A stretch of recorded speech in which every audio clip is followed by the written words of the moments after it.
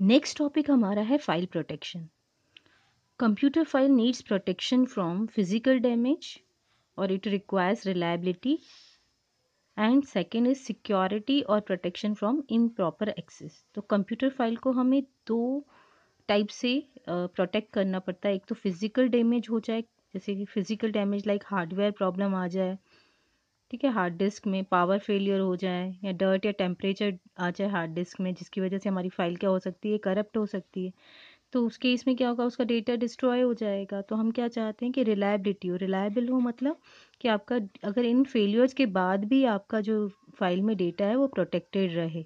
तो रिलायबिलिटी को अचीव करने के लिए हमें क्या करना पड़ेगा, उसका बैकअप रखना पड़ेगा फाइल का, कि अगर ऐसा कोई हार्डवेयर डैमेज या कुछ फिजिकल डैमेज आ गया तो भी हमारे पास एक कॉपी हो जिसको हम रीयूज़ कर सकते हैं। तो reliability is generally provided by making duplicate copies of files. अगर हम डुप्लीकेट कॉपीज़ ऑफ फाइल्स रखेंगे तो रिलायबिलिटी अचीव हो जाएगी, यानी फिजिकल डैमेज आने के बाद भी हमारी फाइल का डेटा सिक्योर रहेगा, हमारे पास अवेलेबल रहेगा। Many operating system will automatically copy disc files to tape at regular intervals to maintain a copy. तो जो मैं ऑपरेटिंग सिस्टम से वो क्या करते हैं, ऑटोमेटिकली आपकी जो कॉपी डिस्क में जो फाइल डिस्क में स्टोर्ड है उसकी कॉपी को मैग्नेटिक टेप पे बैकअप में स्टोर करते जाते हैं रेगुलर इंटरवल्स में, जैसे वीकली या मंथली या 15 डेज में, जिससे वो हमारी कॉपी जो है सिक्योर रहे।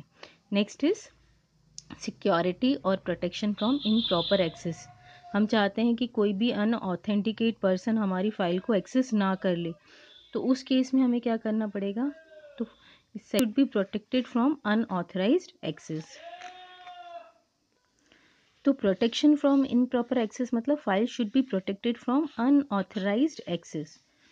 File protection is more important in multi user system. अगर मल्टी यूज़र सिस्टम्स हैं तो हो सकता है कि एक यूज़र की फ़ाइल दूसरा यूज़र एक्सेस कर ले, तो इससे हमें उसे प्रोटेक्ट करना पड़ेगा।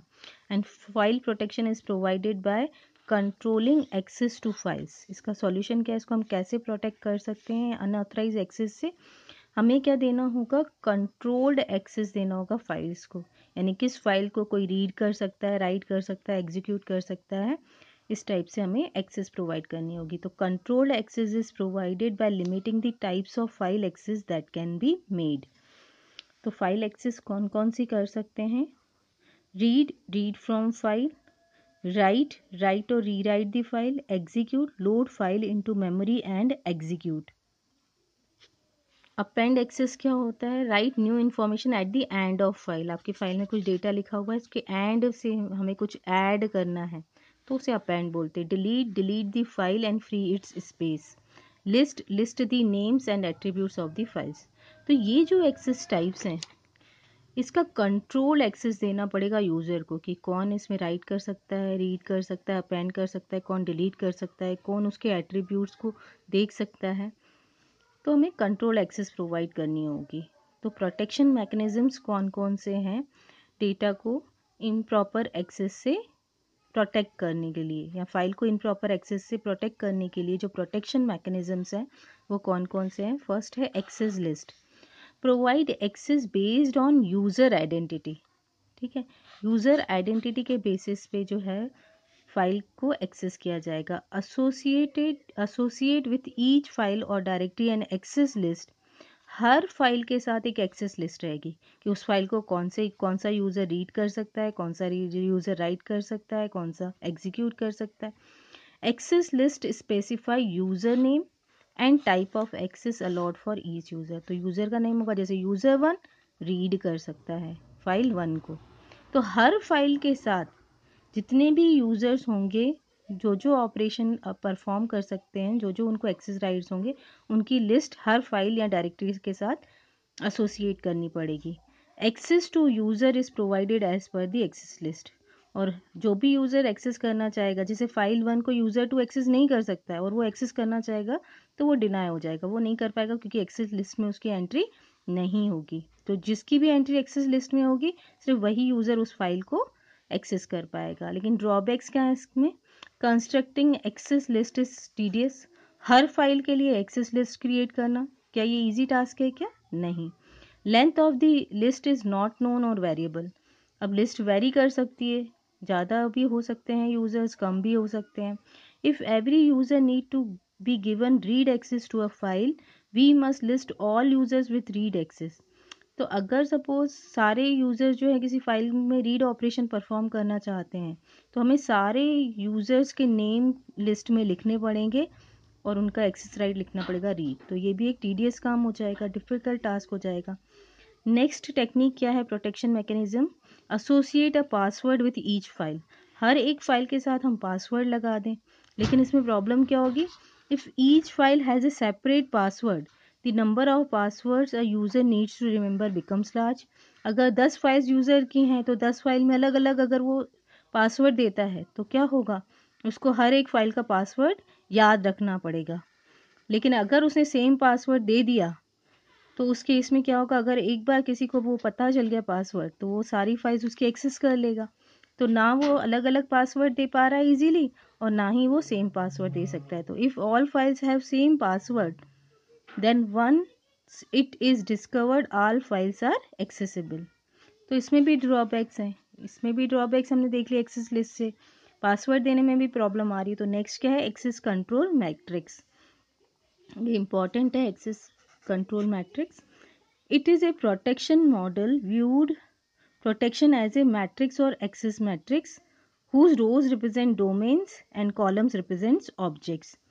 तो एक्सेस मैट्रिक्स क्या होती है, प्रोटेक्शन फाइल को प्रोटेक्शन प्रोवाइड करती है, जिसमें एक मैट्रिक्स होती है, एक्सेस मैट्रिक्स होती है, जिसमें जो उसकी रोज़ होती हैं, क्योंकि मैट्रिक्स है तो रोज़ एंड कॉलम्स होंगे, तो जो रोज़ होती हैं वो डोमेन होती हैं और जो कॉलम्स होते हैं वो ऑब्जेक्ट्स होते हैं। अब ये डोमेन और ऑब्जेक्ट क्या होते हैं वो हम देखते हैं। तो ऑब्जेक्ट्स क्या होते हैं, जो हार्डवेयर है, जैसे सीपीयू है, memory, printer, disc, tape drive, ये सब ऑब्जेक्ट्स हैं। तो ऑब्जेक्ट्स जो है हार्डवेयर भी हो सकता है और सॉफ्टवेयर भी, जैसे फाइल्स हैं, प्रोग्राम्स हैं, ये सब ऑब्जेक्ट्स हैं। ठीक है। तो डोमेन क्या होता है, it is a collection of objects and A set of access rights for each of the object. तो डोमेन क्या होता है, जिसमें ऑब्जेक्ट होंगे, यानी CPU, memory, printer, file, programme, ये हो सकता है, और उसके साथ जो उसमें हम ऑपरेशंस परफॉर्म कर सकते हैं या जो एक्सेस राइट्स इस ऑब्जेक्ट को प्रोवाइडेड है उसका सेट होता है। तो it is a collection of object and A set of access rights for each of the object. तो जैसे domain D has the access rights, file F है, उसमें हम रीड और राइट परफॉर्म कर सकते हैं। A process executing in domain D can read and write on file F. It cannot perform any other operation on that object. तो ऐसे बहुत सारे डोमेन्स होते हैं, हर ऑब्जेक्ट के साथ उसके एक्सेस राइट्स अटैच्ड होते हैं डोमेन में। तो अलग अलग प्रोसेस अलग अलग डोमेन में एग्जीक्यूट होती हैं। तो जो प्रोसेस जिस जो डोमेन में एग्जीक्यूट होगी उसके अकॉर्डिंग ही वो एक्सेस राइट परफॉर्म कर पाएगी। तो अगर प्रोसेस जो है डोमेन डी में एग्जीक्यूट करिए तो वो फाइल एफ पे रीड और राइट ऑपरेशन ही परफॉर्म कर पाएगी। तो वो प्रोसेस जो है राइट ऑपरेशन परफॉर्म कर सकती है और रीड, अगर एग्जीक्यूट करना चाहे तो इस फाइल को एग्जीक्यूट नहीं करवा सकती, क्योंकि उसके एक्सेस राइट सिर्फ क्या है, रीड एंड राइट। ईच, अब हमने देखा था कि एक्सेस मैट्रिक्स में क्या होती है, रोज जो होती हैं वो डोमेन्स होती हैं और कॉलम्स जो होते हैं वो ऑब्जेक्ट्स होते हैं। तो each entry in the matrix consist of A set of access rights. तो हर एक एंट्री में सेट ऑफ एक्सेस राइट्स होंगे, या सिंगल भी हो सकता है एक्सेस राइट या मल्टीपल भी हो सकते हैं एंट्री के अंदर। The entry ij defines the set of operations that a process executing in domain I can perform on an object j। तो यहाँ पर जैसे एंट्री आई जे हम देख रहे हैं, ये वाले D first row and second column की एंट्री अगर हम देख रहे हैं, तो इससे हमें क्या पता चल रहा है कि जो प्रोसेस एग्जीक्यूट हो रही होगी डोमेन आई में, डोमेन वन में, वो सिर्फ रीड ऑपरेशन परफॉर्म कर सकती है फाइल टू पे। यानी जैसे अगर इधर देखें, अगर कोई प्रोसेस डोमेन थ्री में एग्जीक्यूट हो रही है तो it can perform read operation on file to and execute operation on F3। तो अकॉर्डिंग टू एंट्री ही सिर्फ वो वही उस ऑब्जेक्ट पे वही ऑपरेशन परफॉर्म कर सकती है। तो अगर हम यहाँ पर देखें, अगर कोई प्रोसेस D4 में एग्जीक्यूट हो रही है, D4 डोमेन में चल रही है, तो वो क्या कर सकती है, फाइल 1 पे रीड और राइट दोनों ऑपरेशन परफॉर्म कर सकती है और F3 पे भी रीड एंड राइट। लेकिन वो F2 फाइल पे कोई ऑपरेशन नहीं परफॉर्म कर पाएगी और ना ही प्रिंटर यूज़ कर पाएगी। ऐसे ही अगर कोई प्रोसेस डोमेन 2 में एग्जीक्यूट हो रही है तो वो सिर्फ प्रिंटर यूज़ कर सकती है उस पर प्रिंट ऑपरेशन परफॉर्म कर सकती है और कोई भी ऑपरेशन परफॉर्म नहीं हो सकता है। तो इन अबो access matrix there are 4 domains and 4 objects, 3 files and 1 printer. A process executing in domain 4 can perform read and write operations on file F1 and F3. हमने जैसे उसमें एंट्री में देखा था. A process executing in D2 can only access the printer. जो भी process D2 domain में execute होगी वो प्रिंटर को एक्सेस कर सकती है. The operating system must decide the domain in which each process execute. ठीक है, ऑपरेटिंग सिस्टम डिसाइड करता है कि किस प्रोसेस को कौन सी डोमेन में एग्जीक्यूट करना है. User normally decides the contents of access matrix entries. User जो है किस फाइल पे क्या एक्सेस राइट्स प्रोवाइड करने हैं एक्सेस मैट्रिक्स में वो एंट्री करता है. यानी जो एक्सेस मैट्रिक्स में एंट्रीज होंगी वो कौन डिसाइड करता है, यूज़र.